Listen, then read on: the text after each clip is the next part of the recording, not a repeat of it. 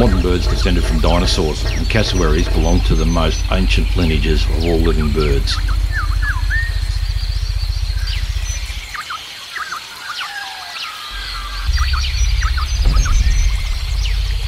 So in terms of pretty much how aggressive they can be and the weaponry they have, so they can be quite territorial, especially when it comes to protecting chicks, and their most lethal weapon is actually the claws on their feet.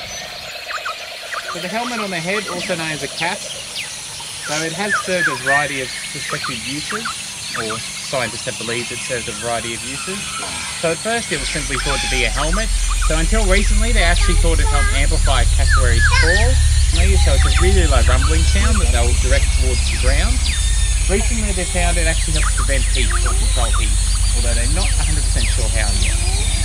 So they've changed it about 3 times since they discovered that, less than a year ago. Hey, I'm glad you're on that side of the wire, buddy. They're really not nasty. They are quite gentle. If they do bite your fingers, it doesn't hurt. Like I said earlier, they don't want to squash the grate, so you're not going to bite your finger off. Hey, who wants to feed a cassowary? Yeah, I'll give it a go. I'll give it a go.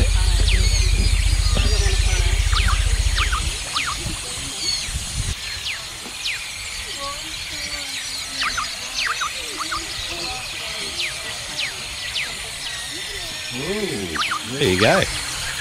Didn't even touch my fingers. I'm a bit nervous I just going with yarn about first and just putting them in usually. Yeah. Sorry, can you see the cassowary?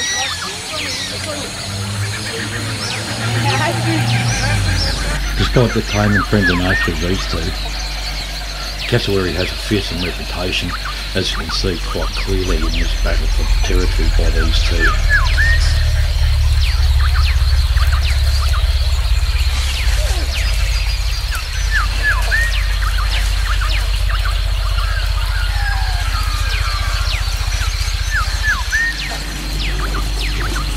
Cassowaries are part of the ratite group, which also includes emu, rheas, ostriches and kiwi, as well as the extinct moas and elephant birds. And is also thought to be related to this monster of a bird, this dinosaur that has been recently discovered, Coithoraptor jacobsi. Its fossilized skeleton, including a skull and lower jaw, was found in the Nangxiong Formation beds near Gansu City, Jiangxi Province in China. There's a striking resemblance to the southern cassowary.